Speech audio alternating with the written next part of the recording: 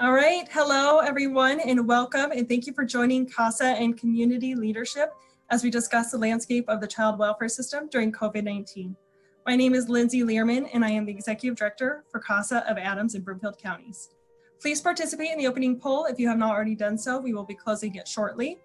Some logistical items I would like to address before starting this evening's presentation is that all cameras for participants have been disabled and microphones muted to lessen connectivity issues. We will also be recording on Facebook Live, so please feel free to visit the CASA Facebook page and share that live feed so that way we can get a within CASA. Any questions or comments during the presentation can be directed through the Q&A text box located in your Zoom toolbar, and we will address your questions either during the presentation or at the general Q&A session at 4:45. If we are unable to address your question during this event, please follow up via the website at casa17th.org or email casa17th@casa17th.com. That is CASA17th.com. Please note that the Adams County Human Services Building and thus the CASA office will be closed until June 1st. The poll has now closed, and I will now turn your attentions to a Channel 9 news report to kick off this event.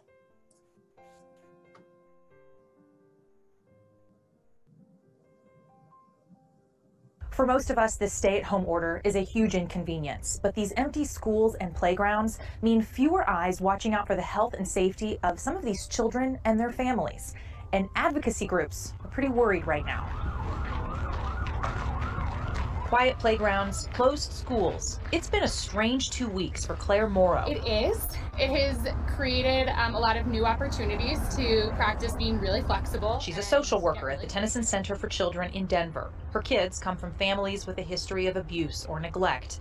Tough stuff on any day. But lately, we make incredible progress for our kids here at Tennyson, and I've seen a lot of our kids really struggle the last couple of weeks and kind of take some steps back, which is really hard to see, and that's what's keeping me up at night. Like everyone else, they've adjusted, moved therapy sessions online, restricted visitors and trips at the center. But Tennyson is worried about the already fragile home environments. Because children, unfortunately, are not in school anymore, not going to doctors or anything, there is every likelihood that families who are under stress could be engaging in maltreatment or abuse and no one will see it. Work made so much harder when you can't meet face to face, but it is all work that continues, even through a pandemic. And so I think we just need to show up and be present in kids' lives right now, because I don't think we quite yet know what the impact of this is going to be. The Colorado Child Abuse and Neglect Hotline reports a big drop in the number of calls since schools have been closed, but the hotline thinks that could be in part because the mandatory reporters, teachers, child care providers just don't have eyes on a lot of those kids right now. In Denver, Jennifer Meckles, 9 News.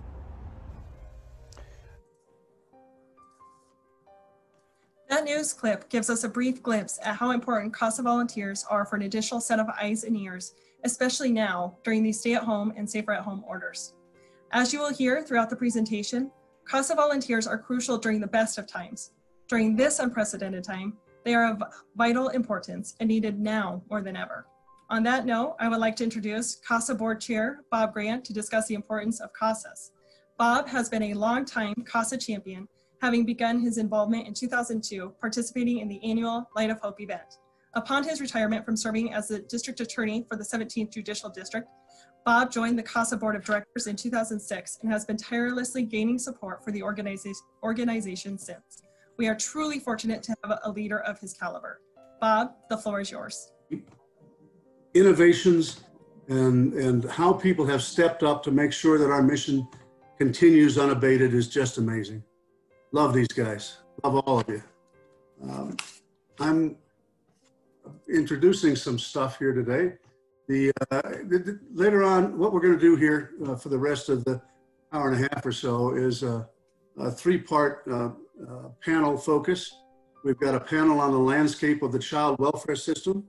We have a panel on volunteering, and we have a panel on the economy and stability, sustainability that's necessary in order for us in the nonprofit world to continue with our mission.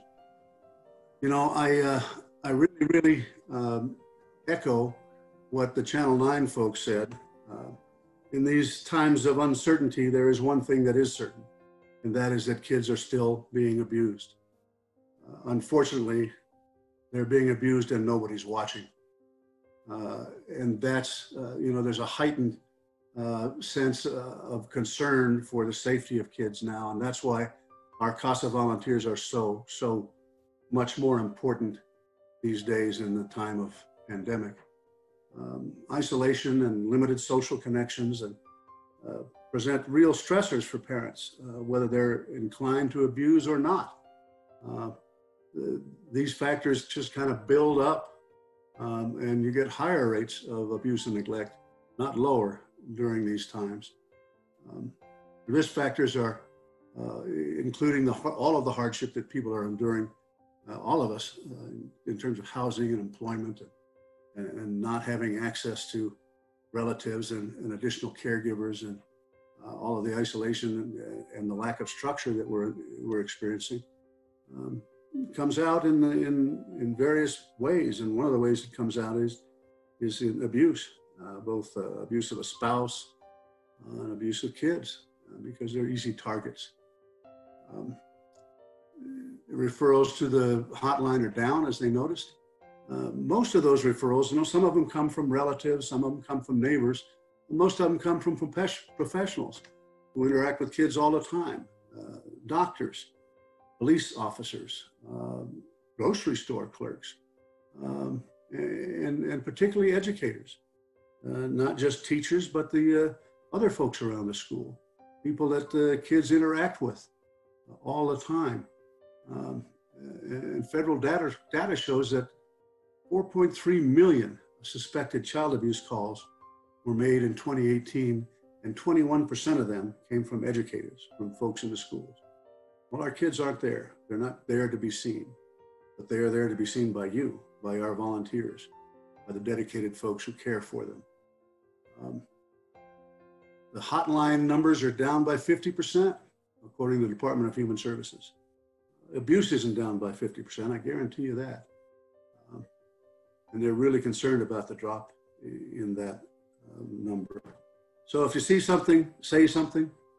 Now more than ever, our volunteers need to be engaged with the kids that are their clients and with the caregivers, and they have to maintain strong connections to ensure the safety and the welfare of our kids. Our volunteers rock, man. You guys are steady. You're incredible. The things that people have done to maintain contact with their kids have just been over and above. And we need you to continue doing that. We know that you will. You have restored my faith and elevated my faith in the resiliency of the human spirit. You guys are just incredible. I'm so pleased to be associated with all of you. And when this is all over, and it will be, this too shall pass. When this is all over, we'll be able to look at ourselves in the mirror and say, we've done good. We've done something to ease the burdens of troubled children in a troubled time. We've shown them caring, concern, and we've given them hope, even in these times of uncertainty and scary concerns and uncertainties that they'll never really understand.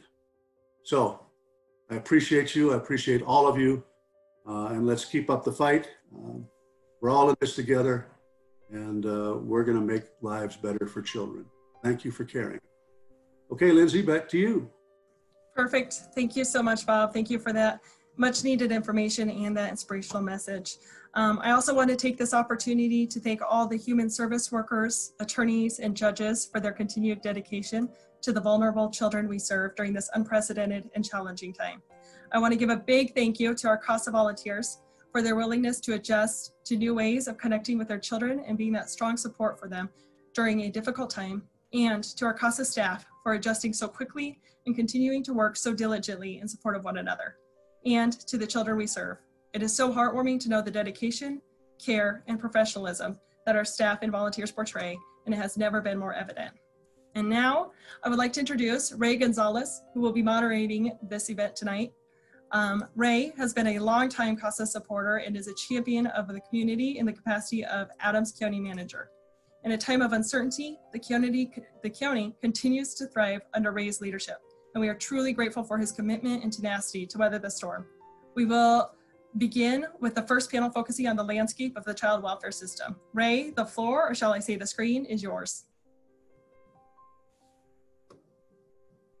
Evening. I have the pleasure of really moderating a panel focused on the child welfare landscape. And so with that, I'd like to introduce our panel members. And the first one is Judge Kathy Delgado. Judge Delgado serves as a 17th Judicial District Court judge and has been a longtime CASA supporter. She has many years on the juvenile bench and wholeheartedly believes that CASAs are crucial to her decision-making on cases. Judge Delgado was awarded both National CASA Judge of the Year and Judge of the Year at our local program. Our next panelist is Katie Grego. Katie serves as the Director of Human Services for the best county in the state, and that is Adams County. She provides critical leadership and oversight to a large department that includes many multidisciplinary teams. Her experience in human services comes from the state level and with Arapahoe and Jefferson counties. Katie is a champion for our community. And our last panel member is Missy Salter. Missy Salter has been a CASA volunteer and avid supporter for more than 6 years. She was sworn in on July 30th, 2013 and started donating that same year. She is currently on her 5th CASA case. Missy embodies every quality in being an effective CASA volunteer. So please join me in welcoming these fine panelists this evening. The first question is for Katie. Katie, what is the department doing to ensure safety of children when you can't see them in person? Thank you, Ray. It's a pleasure to join you today. Wow, our team has been very creative.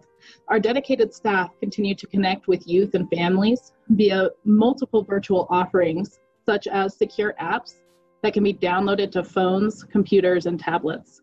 They also connect parents with their children in the same way. Families that didn't have a device that would allow for parenting time in this new way were supplied with the much needed technology to stay in contact. After being trained on different approaches to facilitate the virtual meetings, we have seen an increase in engagement of parents with their children and with our department.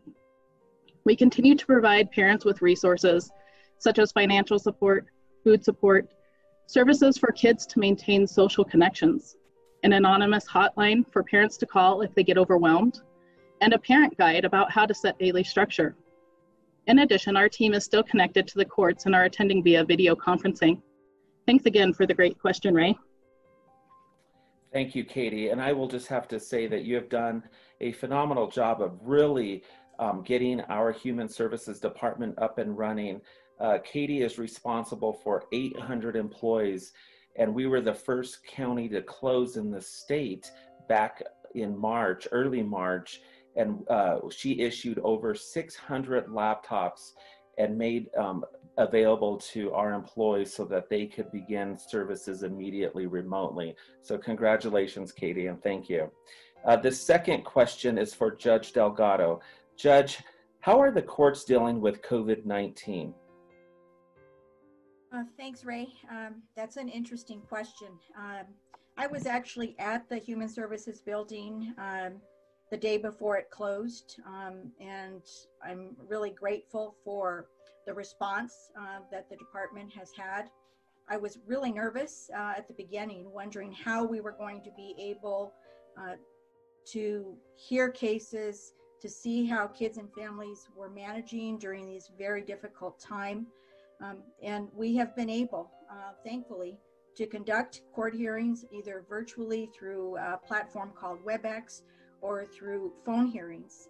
And I am incredibly proud of everyone who works with the courts, from our lawyers, our court-appointed lawyers, our county attorneys, our CASA volunteers who have absolutely been amazing during this time. We are very busy every day running dockets. In terms of the future, I don't know what that's going to look like. I think every day we are mindful of all of the recommendations from Tri-County Health and CDC, and want to ensure that before we start bringing families and our stakeholders into the courthouse, that we can all be safe. There's going to be a new normal. My courtroom is generally packed from 8:30 until 5 o'clock every day with people sitting shoulder to shoulder. Obviously, that is not going to be the case in the future. So we will need to figure out a different way of managing our caseload. But given how beautifully everything has gone while we have been staying at home, I'm convinced that we will be able to continue to provide the oversight over our cases and ensure that kids and families are staying safe, they're getting the resources that they need. So I'm hopeful for the future and really hoping to be in a courtroom really soon. As much as I enjoy the phone hearings and Zoom meetings, I really miss the social aspect of being a judge and being in my courtroom and seeing kids and families in my courtroom. Well, thank you, Judge Delgado. And again, I just want to acknowledge the great work the courts have done in terms of really responding to COVID in a very responsive manner. And so I just want to thank you for your ongoing service and support. This next question is for Missy. Missy, can you give us a brief overview of your current case? What are the major changes or challenges you are facing as a CASA volunteer during COVID? Thanks, Ray. My current case, I have 4 children, range in age from 1-year-old to 7-year-old. And currently they are in 3 different foster homes. And what has been the most difficult part of COVID is I do not get to see the children in person. I do not get to see them interact with their foster parents. I do not get to see them interact with their biological parents. However, due to the ages of the children, 1-year-old to 7-year-old, they are honestly a little bit unaffected by COVID-19. My oldest kid is in kindergarten and he had just started, so he's in a different situation, as is his sister. And then the 2 little children aren't even really aware that they're locked down. They're in a different situation. So I'm trying to make accommodations for the kids and their foster parents. Another issue is that I do not get to see the biological parents interact with their children. So we're trying to make accommodations for that as well. So it's been a big change, but I think we're all adapting as best we can. And we have the support of the CASA community. We have the support of the board. We have a lot of support helping us to do the right thing and support these children when it is most important to do that, which is right now. Missy, just a follow-up question. Have the children responded to this new normal, I would say, like remotely and virtually? I mean, how are they adjusting to this new normal? Well, the 2 younger children, when I video chat with them or Zoom visit with them, they're less than 2 years old. So the foster mom shows them me on Zoom, and I get to see them on Zoom running around and having fun. And so they're pretty much unaffected. The older children, I touch base with them about once a week on Facebook and read books and to them and try to assist with homework. And one of my children really likes to do number patterns. So I write out patterns of different things and let him continue the patterns. So my children on my case have responded really quite well. I have been over to my oldest child's house before or since 2 times, twice to deliver food, and I've gotten to see him through the window and wave at him. But they've been not terribly affected by this due to their age, for which I'm grateful. Well, that's great that they're adjusting well. And I just want to acknowledge and remind everyone, Missy has been a CASA volunteer it's coming on 7 years. And I just want to thank you, Missy, for your service. We need more volunteers like you. And so thank you. Moving on to, yes. My pleasure, truly. Thank you. Moving on to Judge Delgado. How is knowing that no one is having in-person contact with the youth on the cases you oversee impacting the way you make decisions on the cases? Well, I'm confident that the Adams County caseworkers are maintaining contact with the children through Zoom. In all of the hearings that I've presided over the last month and a half, I hear that routinely, that they are having access to the children. The guardian ad litems are having access to the children through Zoom. And I also am hearing from some of the GALs who are familiar with the foster homes where the children are placed, that they are actually going into the home and the foster parents are comfortable with that. So I am not hearing anything that is concerning to me. And if I felt that there was a concern, I would probably set up a Zoom meeting with a child myself so that I could see the child. A GAL recently asked when we are somewhat back to normal, and if we're still going to be using Zoom or WebEx, whether I would be comfortable meeting with children that way. Absolutely. I love meeting with children.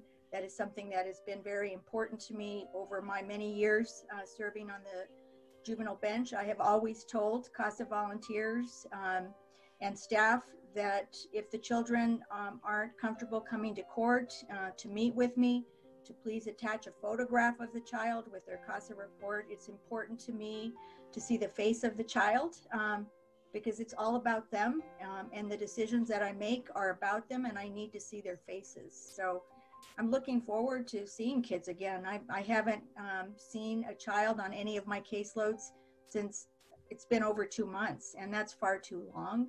But I trust that the caseworkers and the GALs are doing their jobs. Thank you. This next question, what a great transition question to Katie. Katie, from your perspective, what is the role that CASA plays in supporting the children engaged in the child welfare system? Great question, Ray. Thank you. CASA continues to play a large support role in connecting children with their parents. Isolation and not having someone there to champion their success is hard on a normal day. With COVID-19, we know for many children it's even harder.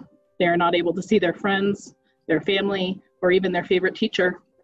CASA plays the critical role of connecting children to the supports they need and really truly being their champion, especially in this uncertain time. For example, CASA is an extra set of eyes. Their observations are very helpful and they help us assess the family dynamics, risks, and safety issues. CASA advocates and supports our kids in numerous ways, including providing emotional support, helping connect to activities, helping them get needed supplies, taking a youth to a choice event, and we rely on these efforts very much. So thank you to all of our CASA volunteers. Great, thanks, Katie. Missy, I mentioned earlier that you've been part of CASA since 2013. What would you say to encourage others who are watching to become a CASA volunteer or support the CASA program? That's an excellent question, Ray. Thank you for asking that. Being a CASA is a very important responsibility and role. And I have found it to be something that has been very important to me, as well as to the children, as well as to the foster families, as well as to the parents. What I have felt for many years since I became a CASA is I determined that one thing I know for sure in my life is when I am spending any time with CASA, I am spending my time well. And that's very incredibly important previously, but it's even more important now. It's important to the children, it's important to the foster families, it's important to the biological parents, and it's very important and helpful to me to know that there is some time of my day that I am spending making a difference, a true difference in the lives of children, our most vulnerable citizens.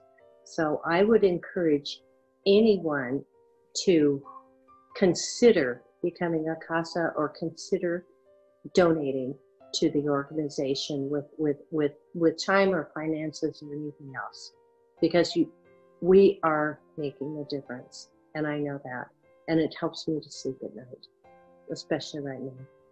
You are definitely making a difference. So thank you again for all your support over the years, and we look forward to having you continue in this capacity for many more. So thank you. I'm going to now turn it back over to Lindsay. Lindsay, the floor or the screen is yours.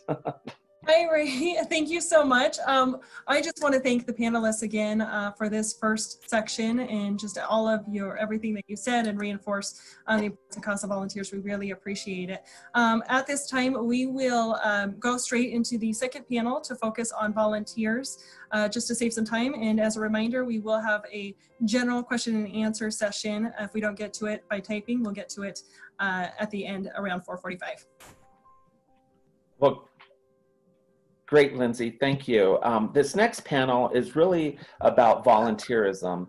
And so I am going to introduce the panel. Vicki Rickord currently serves CASA in the capacity of program director. She has over 10 years of experience with CASA, having served many of those years at the CASA in Louisiana. Vicki brings a wealth of knowledge and has helped to make CASA of Adams and Broomfield counties a leader in the state. Abby Foley is a CASA outreach and recruitment manager. In just over a year with the program, Abby has increased volunteer recruitment by 145% with a projected fiscal year end of 110 new CASA volunteers. Abby's innovation approach and her intense drive has helped the CASA program reach more children. Becca Giffen has served as the CASA training coordinator since 2017. She has educated CASA volunteers about the child welfare system and the CASA role. Becca has years of experience in the courts and case management arena. She has adapted the curriculum to fit the current needs of virtual delivery, and a new CASA volunteers rave about her delivery and support. And last but not least, Ben Taylor lives in Westminster, Adams County. His job is to architect enterprise-sized companies' disk storage solutions as a sales engineer working for Pure Storage. Both he and his wife are deeply integrated into the county's youth services sector, and after attending a CASA fundraising lunch, though this would be the best way to contribute to at-risk youth in the county, Ben is one of the first to do the online training due to the county's closures and was recently sworn in as a CASA online by Judge Delgado. So please join me in welcoming this fine panelist. The first question is for Vicki. How has CASA acclimated to this new environment? Thanks for the question, Ray. It has been interesting, that's for sure. So with the challenges presented by the pandemic, our staff and our volunteers quickly adjusted to remote and virtual work in all facets of the program operations. So despite the stay-at-home and safer-at-home orders, our incredible volunteers continue to make frequent virtual contacts with their CASA children. They have done a variety of different things to engage with their kids, including watching a movie together over video, completing workouts over the phone and virtually. And they've even done virtual field trips, which is really fun. So they'll go to the art museum, et cetera. It's pretty neat. Our CASA program team has also started Coffee and Conversations. It's a virtual event each week where CASA volunteers can share their ideas, they can discuss challenges, and just stay connected to our team and then to other volunteers as well. Our senior program coordinators are facilitating and sharing lots of different information on advocacy ways during COVID-19 as well. Our next Coffee and Conversation event is going to be coming up on tomorrow, May 13th at 11 a.m. So if you're a volunteer, you can reach out to your senior program coordinator or your peer coordinator to find out more about that. And then also, as we are going to begin reintegrating, we've created a plan ensuring social distancing and safety precautions for both our CASA volunteers and the children that we serve. So the details of those things are all on our website, CASA website, under resources for advocates. And they can obviously always go reach out to their senior program coordinator. Great, thank you, Vicki. This next question is for Becca. Becca, Vicki mentioned an online training platform. Can you please expand on that new platform?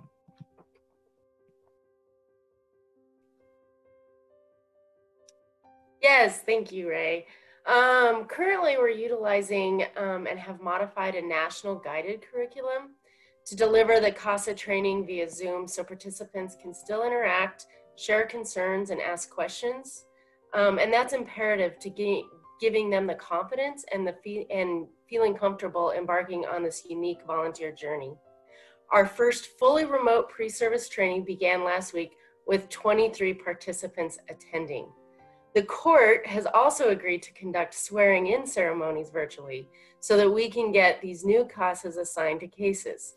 We had our first virtual swearing-in last Thursday with 17, and we have 23 for the next one. Great. This next question is for both Vicki and Abby. As Judge Delgado mentioned earlier, in-person hearings have been suspended through June 16th, and new cases are still coming into the system. How is CASA handling that?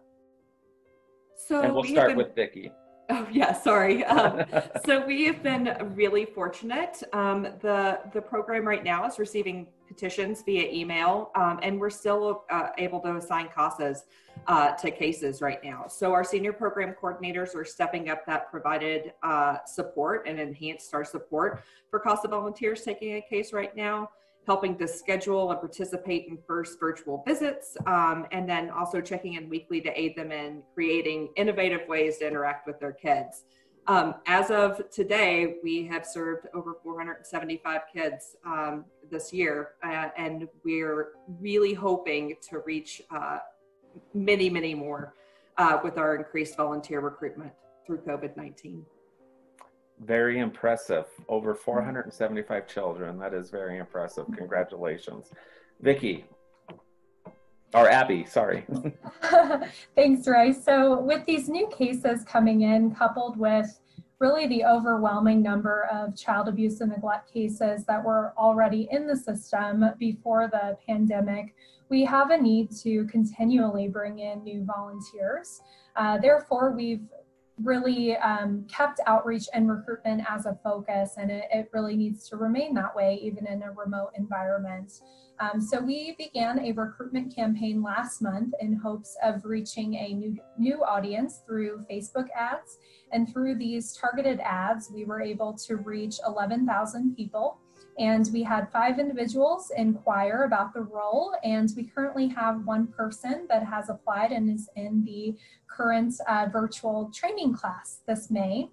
I have also created a virtual structure for interested individuals to learn more about the CASA volunteer role. I am hosting monthly CASA 101 informational sessions via Zoom, and I'm also speaking with individuals one-on-one. And then potential volunteers are going through the screening process, completing applications online and having interviews via Zoom with program team members. Between the two virtual CASA 101s in April, we had 11 people in attendance, and 9 of them expressed interest in moving forward with the process, and 4 of these people have already applied. I will be hosting the next CASA 101 virtually on May 21st from 6 to 7:15 p.m. via Zoom. Well, thank you, Abby. And for those of you watching, if you're interested, please mark your calendars. May 21st from 6 to 7:15 p.m. via Zoom. And you could find that on CASA's website. Moving on to the next question, Ben Taylor.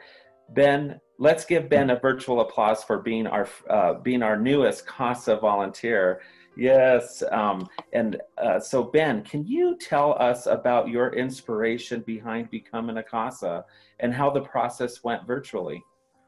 Yeah, thank you, Manager Gonzalez. I attended a CASA fundraising lunch last year, which sparked my interest in the mission, and our family has been working with youth services for many years in both Adams County and Australia, and it was my first exposure to this in Adams County. And we see a huge need for youth support at the county level. We also expect to see a huge surge in cases just due to the fact that we are, under the COVID-19 lockdown and stay at home. And I've got a particular interest in supporting youth who are often marginalised and require assistance. As for the virtual classes, they were very, very well run, very well attended. Everybody turned up, and the internet connections were just fine. They were complemented with videos and sound bites, and the interaction was similar to being there in the class, where we had breakout groups and group work. So to be honest, I actually enjoyed it just as much and learnt just as much at the same speed as I would have been in the classroom. What would you say to others to get involved, Ben? Yeah, for others to get involved, I'd say there's going to be, and there already is, a huge backlog of cases and demand that requires local people like me to donate their time and skills to the long-term health of kids in our county. The onboarding process is easy, but as I take my first case, I think the cases will be more difficult than I've expect. I believe they'll be more emotional. There'll probably be a lot more time involved than I originally thought, but I'm looking forward to that challenge. Great, thank you. We will turn it over to Lindsay. There you are. Yes. Thanks, Ray. So we're going to go ahead and pop over to the Q&A section. If you're not taking advantage of that, please do. Right now we are answering in real time, but then also any that are directed towards the panelists, we'll try and ping over here. So it looks like this question is for Abby Foley. And Abby, the question is, if I have a friend that would make a great CASA volunteer, how can they learn more? Great question. Please give them my information. I am happy to chat with them over the phone or over a video call, and I can go in detail about the CASA volunteer role. They can also attend one of our virtual CASA 101 sessions. Either way, they will get the same level of information and same level of support. And I can leave my email address and phone number in the chat box, so you can send that over. Perfect. Thank you, Abby, so much. And with that, I'll turn it back over to you, Ray, for the third and final panel. Great. Thank you. It is my pleasure to introduce this last panel of speakers, and our focus this evening will be on economy and sustainability. Our first panelist is Tom Clark, who is an expert in his field, having retired as the CEO of the Metro Denver Economic Development Corporation. Tom led the Regional Economic Development Office for the past 14 years, serving as a key player in almost every single major business relocation and expansion along the Front Range. Tom is also an avid CASA supporter, knowing the financial impact of CASA has on the community, and he's also a proud Adams County resident. Don Tripp serves as the Westminster City Manager and leads the city with innovative strategies and an emphasis on community. Don also serves on the CASA Board of Directors, providing his expertise and guidance to aid the organization in growth and sustainability. And last but not least is our very own Executive Director of CASA, Lindsay Learman, who is approaching her 7th year with this fine organization. She is well-versed in operations, business engagement, and fundraising. Lindsay believes that community is key in growing the CASA organization. And so please join me in welcoming this panel. Our first question is for Mr. Tom Clark. How are we ensuring that these critical programs like CASA are sustained with such a volatile economy? Well, Ray, it's just like a whole new world. It seems like to be that we're have another Great Depression. People are losing their homes, struggling with debt, paying their rents, all that stuff. But this is not the Great Depression, and it's not appearing to like it will reach the 25% unemployment rate as it did in 1933. At its worst, our challenge could go up to 20%. Let's understand that this is our country and that has gotten far, far richer than during the Great Depression. We are creative and adaptive. There's good news for those who stayed in the stock market, for example. Dow Jones has dropped about 14.5 since the virus broke out. That's good news. That's not bad news. That means that Americans and Adams County folks are confident in our future. Nonetheless, the turnaround will take some time. CASA will need support to continue its help for our children who need help, and CASA will need money for its programs, its CASAs. We must understand that many things are changing: communications, education, the way we're learning, people working at home with something called Zoom, which we're using right here. We will need to look for other means to reach others who will work at home and can't easily be reached and help us. Business will be done in a new way. These changes that we're seeing right now will need other job skills to take advantage of the new world. And we'll need to trade capacity for these jobs here. Adams County, I don't know if everybody knows that, is the fastest growing county economy in Metro Denver. Yet still, it has some of the lowest family incomes. I predict that we will have a great advantage. The I-25 North Corridor is growing quickly. Good jobs are going to be there sooner than we think. The CASA kids can be this new generation of employees if we can continue to help them. Mm-hmm. Here are my thoughts on Adams and Broomfield's CASA programs. Number one, as we pull out of this thing, tax revenues going to local governments and local school districts will be less than it's been. These sources will have less financial help because they will be struggling for money to run their own governments. It will take a couple of years for governments and businesses to catch up. The second thing is the state legislature will be facing similar challenges. They'll be looking for federal funds, and we have gotten some, however. They probably slim down to the state's funds going to local governments. Mm-hmm. 3, small and large companies just get back on their feet, will wait for support to CASA, awaiting to see if their company will survive. Number 4, our citizens will continue to support CASA, maybe not with so much cash, but in kind, other gifts that will help us find needs for CASA. Number 5, companies that received help from the feds, the state and local governments will look to the power for such help. We will need to continue them to help, and that's something you've been doing in the last about the month with the business schools. And finally, in number 6, I believe that those Adams County citizens who lost some of their assets can be the group to keep CASA growing and supporting these children need your help. I know you think I'm nuts, okay? But each of us is committed as many as us. We should be the first to increase our financial support for this incredible organization's staff, volunteers, and who are not paid, those of us not on the payroll, and who will toil for these kids who need someone that's their champion and best supporter. I'm asking all of you to stay with your commitment to CASA and increase it for the next 2 years. It is an extraordinary program for abused and neglected kids, and it's an investment. We can pay now or pay later if they don't receive the help they need. Without CASA's help, they will become a drain on our economy. CASA reduces the cost of governments for social services, provides one single adult voice for a child who knew no such thing when the first CASA walked into their child and into their life.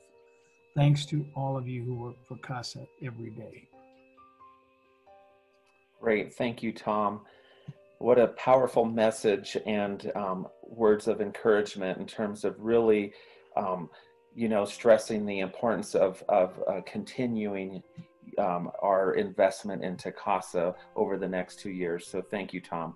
This next question is for Don. Don, you are the city manager of a major city in Colorado. The first question is, why did you choose to join the CASA board over so many other opportunities that you were presented with? And then second is, what would you say to the folks participating in this call today about the importance of the sustainability of the CASA program? Well, Ray, thank you. And thank you, CASA staff, for inviting me to be involved. I am a member of the board. Ray, I just want to take a minute to thank you for your leadership in Adams County. You've been assisting all of us managers in the various cities with working our way through this issue, both economically and socially, and I really appreciate your leadership. And it's a real pleasure to be here today. I've been in Colorado 8 years. I've been in Westminster during that time as Parks and Recreation Libraries Director and now City Manager for the last 5 years. And I've noticed that this is an economy and a social fabric in Colorado that is very dependent upon the nonprofit communities to serve all of our people. As a city manager of a city that has limitations in terms of dollars that we have available and wants to use those wisely, I have a lot of respect for, admiration for, and need for a number of nonprofit organizations that fill voids, that provide support in our community to various organizations. I spent 3 years on the Ralston House board. That was a choice that I made because of our relationship in the police department with Ralston House and the great work they do. And while I was doing that, I became familiar with CASA and that part of the spectrum of service to children. I guess I would say too that I have a lifetime of service to kids. I have 7 of my own. I have 14 grandchildren. And I think our future really has an awful lot to do with how successful these young people are. CASA offers opportunities that I think are unmatched to help people when they need a hand up. And so I agree to come on the board. The second thing I want to say is that, you want to spend your time in organizations that are effective, well-run, have good business plans, and have inspirational leadership. And CASA has all that, from their executive director through their entire staff and through the board members that they have, led by Bob Grant. It was just a pleasure to join that group. So thinking about the future and sustainability, this is an interesting time. I don't know that any of us can say for certain the things that are happening in our world today, how they affect the sustainability of all organizations. I will say this: the nonprofit community is under threat right now because of the economy the way it is. And as Tom Clark, my good friend and colleague, pointed out, this is a very interesting time, but it's a time that we've all got to step forward and set priorities. And I'm going to tell you that my priorities are with kids. My priorities are investing in that future because I think, my generation has done some good things. We've screwed some things up. And here we are today. I'm going to pass the gavel to people who are going to run this world from heretofore. And I want to make sure that every one of those kids has an opportunity to do it from a very good starting place. So thanks for the chance to be here today. Thank you, Don. Moving on to the next question, Lindsay, how has CASA been impacted financially by COVID-19? Thank you, Ray. First, I just want to say thank you so much, Don and Tom. Your answers were beautiful, and I just really appreciate it. But to answer your question, Ray, while we have been able to move program operations nearly seamlessly to a remote environment, our fundraising events are not as conducive to going virtual. For the past several years, the Westminster 710 Rotary has named CASA a beneficiary of their annual roast, with our organization receiving 50% of the proceeds. That event was scheduled for March 28th, has been rescheduled to August 22nd. Our CASA Classic is our annual golf fundraiser. This is scheduled for June 2nd. It is moving forward, but it has been modified from tournament shotgun style to individual tee times. We're hoping that many people will be excited to get outside, to play on the country club course, and to support CASA in this way. We are working with the ranch to ensure social distancing and safe measures are put in place. If you are a golfer, we encourage you to come join us and have fun. We also made the decision to move our Indulge for CASA Gala event at Bassray Vineyards to September 17th. But we are working through changes and restrictions with event planning, with our social distancing, and are currently developing ideas for an event which will offer our guests a special, more intimate experience. So please look at all event updates in our email communication and on our website. And if you have any questions, feel free to reach out to me as well. The change in our events, as well as our canceled or deferred grant opportunities, have left us in a bit of a shortfall for our operating budget. The good news is that we now have a working plan for events as noted above. Many of our grants will still come through. They are just a bit delayed. And we were able to obtain a loan to help cover personnel expenses through the Paycheck Protection Program that's part of the Federal CARES Act. This loan will actually convert to a grant for us since we will use the funds only for personnel salaries as intended. Finally, and most excitingly, we have many donors support us with one-time donations over the last few months. Many of them are first-time donors to CASA, and this really just illustrates our growing reach in the community, and I'm really excited about that. Great. Lindsay, I just have to congratulate you in terms of really, having a grip on, responding to COVID. And, I know as Don mentioned, nonprofits are struggling as we go through and face this crisis. So you're doing a phenomenal job, and I just want to thank you for your leadership during this time. Our last question is for you, Don. From a board member's perspective, what final thoughts do you have for this group?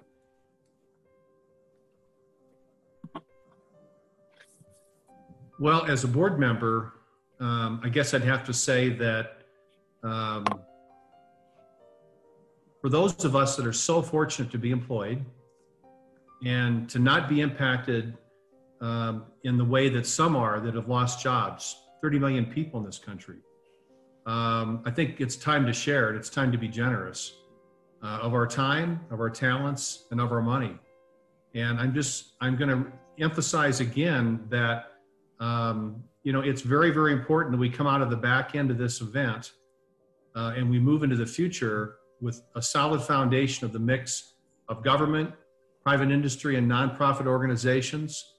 And the nonprofits will need our help right now. So, in my role as a city manager, in my role as a board member, that's the commitment that I have, and I'd ask others to really dig deep inside their hearts and ask themselves, what is it that they can do to secure our future? Great, thank you, Don. I'll turn it over to you, Lindsay. Perfect. All right, thanks, Ray. We'll go into the Q&A session for one last one to wrap us up. And let's see here. It looks like the last question, and my light shut off. The last question is, it's for myself. And it's asking, the attendee is asking, it's a simple question, just how can I help?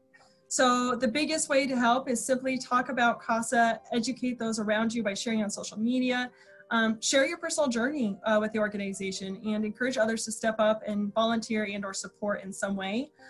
Please visit our website at casa17th.org, like us on Facebook, and nominate individuals that have a passion for children to become a CASA volunteer. That will really all help in that as well. But before we close with the panel portion, I would like to launch another poll at this time about CASA and COVID.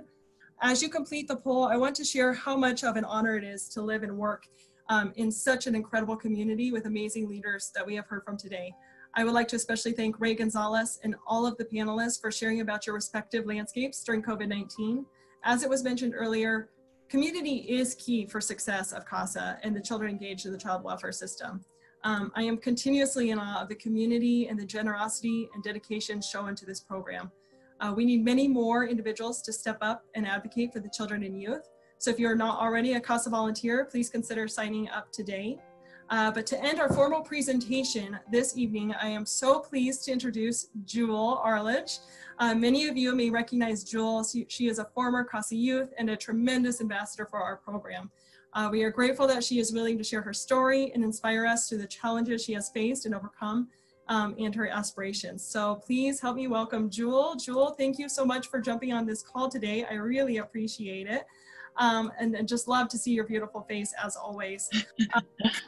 So welcome. I would love for you just to start by just sharing a brief overview of your background with CASA and with your background with Charlene, who was your CASA volunteer and when she came into your life. Absolutely. First of all, Lindsay, I just have to say thank you because once again, I'm astonished with the amazing individual you are. And of course, being a CASA kid myself, there has been so much concern in this time because I know that kids are stuck at home and sometimes it's not good situations. And that's why I'm so grateful for you guys. Sorry, getting a little emotional. But to answer your question, my journey with CASA started when I was 15 years old. I was placed in foster care due to my mother. Our childhood, my sister and I, was absolute insanity, every form of abuse, and just unbelievable conditions. And trust me, I know how daunting it could be to be stuck in a place with somebody who doesn't respect you as being a human. So it is so important that we keep an eye out for these kids. But I met Charlene being placed in foster care. I remember sitting in a room full of individuals that I had never met before. And they were going around introducing people and where they were in my life now, their new part, due to the fact that everything changed. Because the crazy thing to me is this pandemic is not the first time these kiddos' worlds have been turned upside down, and their resilience is just commendable. And I remember, back to my story, I remember they introduced Charlene and she looked unbelievably familiar. And after the chaos and them introducing everyone, she came over to me and she said, "Hey, I remember you." And it was so interesting because her and I had actually met prior. She had substituted for one of my classes in high school and I had introduced myself and welcomed her to the classroom. And it was just so crazy to me because that showed me that they are literally every part of our community.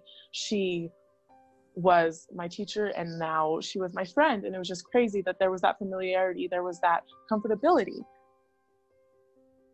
Perfect. Well, thank you so much for that, Jewel. And I'd just like to ask, what items or what things that you would like to know, where are you now? Share, Yeah, absolutely. So currently, Charlene and I still do keep in contact, which is amazing. We're friends on Facebook. Her and my sister still have contact. We talk about all the kiddos in our life. Her and I have to do coffee soon. Actually, her and Jade, which is my sister that I was in the foster care system with, also Charlene was her CASA, seeing each other not too long ago, which is totally amazing. She knows, everything. We haven't lost contact since the day I emancipated out of the system. And I know that if I need to call her, if I have any questions, concerns, or if I just want to talk to my friend, she's going to be there. And I can say without a doubt that I love her and she loves me. We have that relationship. We built that rapport. And because of her, because of this organization and the unbelievable amount of people that are willing to stand and fight for these kiddos, I get to do amazing things. I work, I go to school, I do my speaking, and it's amazing. It's so much wonderful things occur constantly. I am double majoring in business communications and going for my business communications and philosophy and going for my Juris Doctorate in corporate law. I actually interned under Judge Delgado, who was on the call earlier, which is amazing. She is one of my favorite people in the world. And I would have to say, I can't imagine how she's feeling right now because I remember how important it was for her to talk to children. And that is just so wonderful for me. And knowing that we have these applications that allow us to still be present is so important. And continue to grow every day, working every day towards my dreams and trying to spread the message of this wonderful organization. Because oftentimes I get asked, how did your CASA affect you? And my CASA was amazing. She's one of my closest friends and she affected me because she was there. When you're a kiddo and you have no previous experience of somebody who genuinely cares about you, and an individual comes along and asks about your day, or if you have made any new friends or projects in school, it shows you that it's so much more than just a case to them. You're a person. And like Judge Delgado said, you know, she wanted that picture. It means something to put a name to the face, because it was heartbreaking to me the first time I recognized that I was, you know, technically under some sort of file. It felt dehumanizing. And then I met an array of people that made me feel not even human, but, you know, goddess-like. You guys made me transcend normality because of the love and support, not only from my CASA, but the entire organization. I know that if I need anything, I have a list of contacts, including Lindsay and Vicky, that I can reach out to, because it's a family. It's a lifelong commitment that you guys have to these kids, that even though we didn't get the normal parents the normal way, we still have a crew of people who love us and want to see us flourish. And it's absolutely correct that the world we create today is the one our kiddos live in tomorrow. And we have to create a good one so that they continue to create an amazing world. In situations like this pandemic, get handled with the grace and maturity and execution that Lindsay did with CASA so far. I've just been unbelievably impressed. And I, again, am so grateful to be a part of this. And I am proud to be a CASA kid because of my CASA volunteer and all the CASA volunteers. I wear that like a golden medal, that I was a CASA kid, and nobody can ever take that from me, because I know that that means I have support and I have people looking out for me. Regardless if I'm 8 or 80, you guys will always be there, and I know that. Absolutely. Wow. Joel, you are an incredible inspiration. You have such a way with your words that's just really beautiful. And so thank you so much for joining us here today and just sharing those thoughts. I can't say thank you enough, and just sincerely appreciate it. I know we have a lot of CASA volunteers on this call, and I will tell you that if there's any sort of reinforcement for them doing the advocacy role that they're committed to right now, that's it. So thank you so much. Yeah, absolutely. Let me just say thank you to all the CASA volunteers. And I know that there are bad days and we see a lot of bad situations, but trust me when I say every minute, every dollar, every ounce of commitment changes lives. So thank you. Thank you so much, Joel. And you are welcome to stay. We are about to transition into the general question and answer. And if you would like to stay, I'm sure you'll be fielding some questions as well. If you can't, we completely understand. But I just want to say thank you again so much for joining us for this portion of it. And with that, I will go ahead and transition over. Our CASA organization is continuing to thrive even during this pandemic. And the children we serve will also continue to thrive thanks to the creativity and commitment of our amazing CASA volunteers. So I want to say thank you again for all of you joining this formal presentation. We will now turn to the general question and answer session, which we will be reviewing questions via the Q&A text box in your toolbar. The panelists are invited to stay if you are able, but the CASA staff will certainly be here and will be available to answer all questions as well. So panelists and staff that will be participating in the question and answer session, if you wouldn't mind, go ahead and start your videos now so our attendees can see who's going to be here, and then they can direct those questions accordingly. But we will go ahead and I'll switch over to the technical to our Q&A. And let's go ahead and just mute ourselves that way, unless you're speaking, and go ahead and then we can address questions as we're going. So I'll start. It looks like this first question is going to be directed towards Vicky Record, our program director. So Vicky, this first question says, looks like it's from a CASA volunteer, and they are asking, when should we plan to be able to visit in person for our youth again? So we are working right now, and I believe it's on the website already, after the May 8th or the May 9th lift of the stay-at-home order. We now have a safer-at-home order. We've put some directives on our website that you are able to visit your children. There are just a lot of precautions that go into it. So please feel free to take a look at that. It's essentially making sure that the family is comfortable with it. Limiting the amount of times that people are going into homes is helpful too. So making sure that you can go with your, if you can, go with your guardian ad litem or caseworker, making sure that you're wearing masks and ensuring that there is personal distance as well is a huge thing. So just take a look at our website, and there are a list of procedures and precautions to take as we do begin to see our children again in the community. Okay, Vicki, you actually, this is gonna be shocking for you. You've got one more. And this one was answered via the Q&A, but I also want to just say it out loud so any other participants know as well. The question was, remind us how many cases still need CASA volunteers and how many current CASAs do you have right now? Right, so there are, in Adams and Broomfield counties, there are 1,600 kids in need of a CASA. Each year we serve a few, just a little over 500. I think we'll be reaching that this year as well. We are currently serving 475 children with 220 advocates, 218, really close to 220. We are in need of a lot more advocates.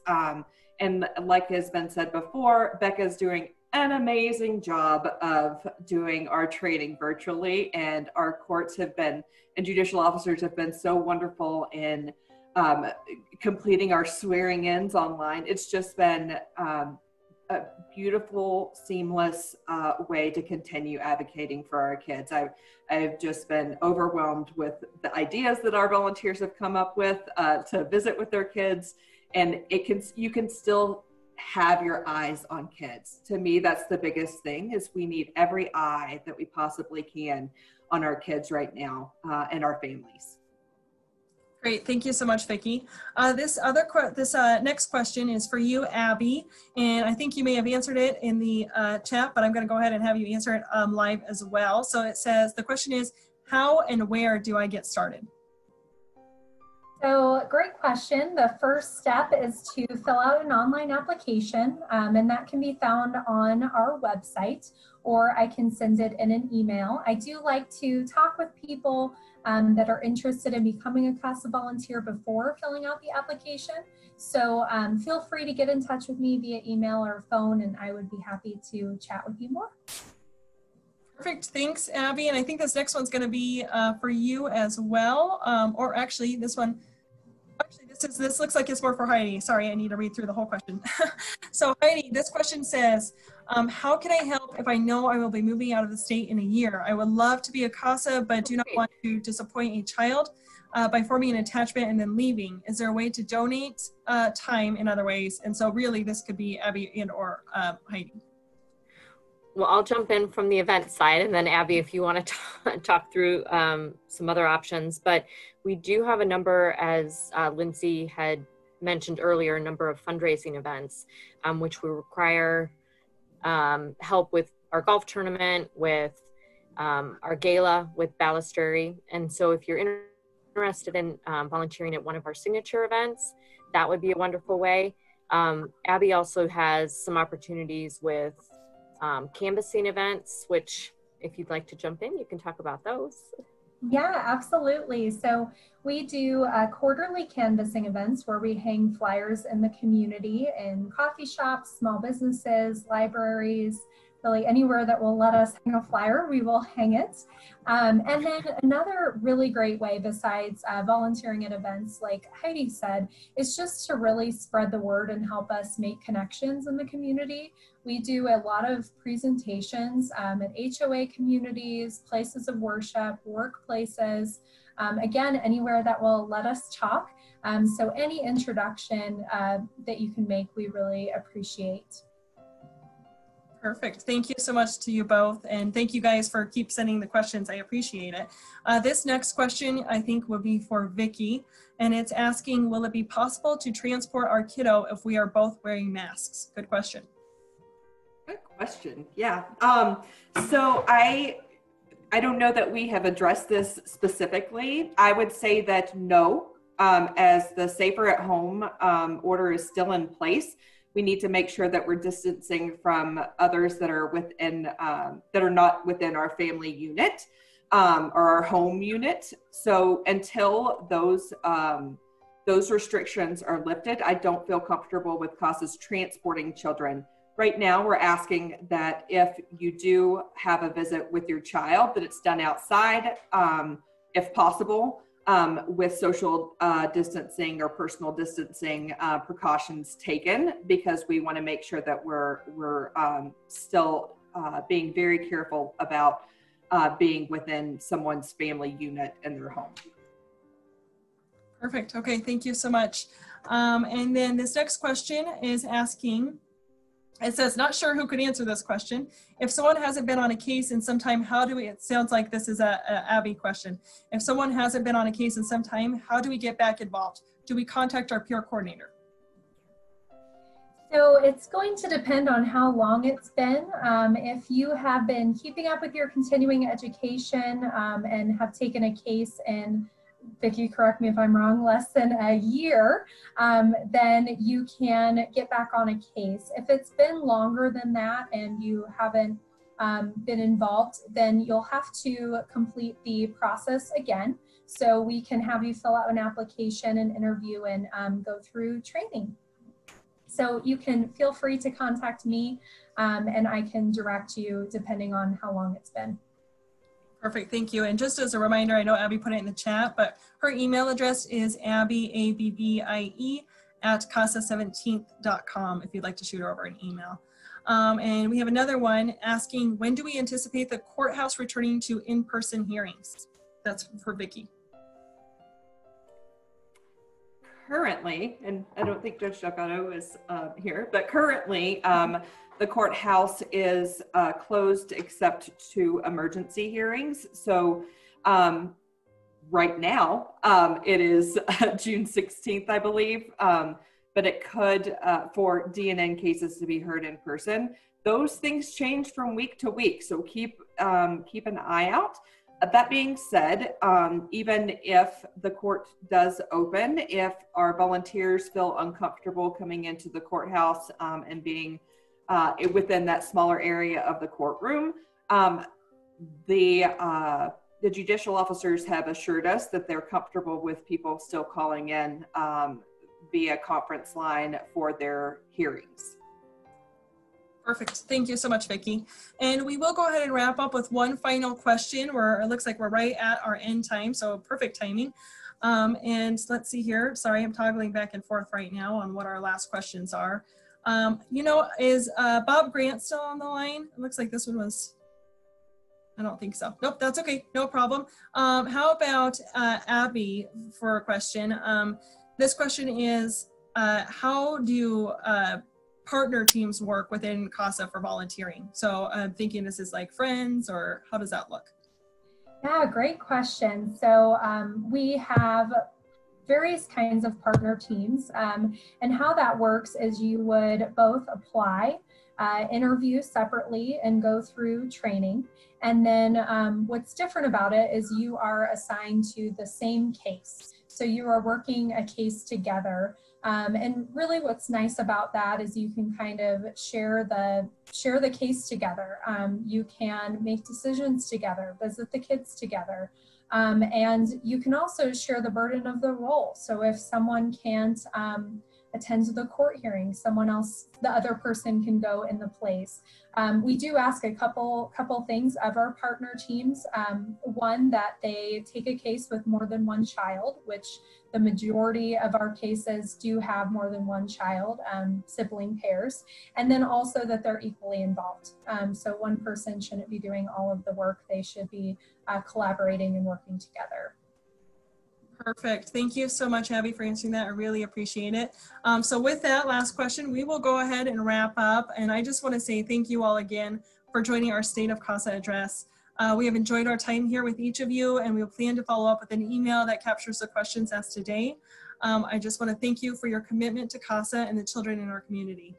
Please have a wonderful evening, and we hope to see you soon. Good night.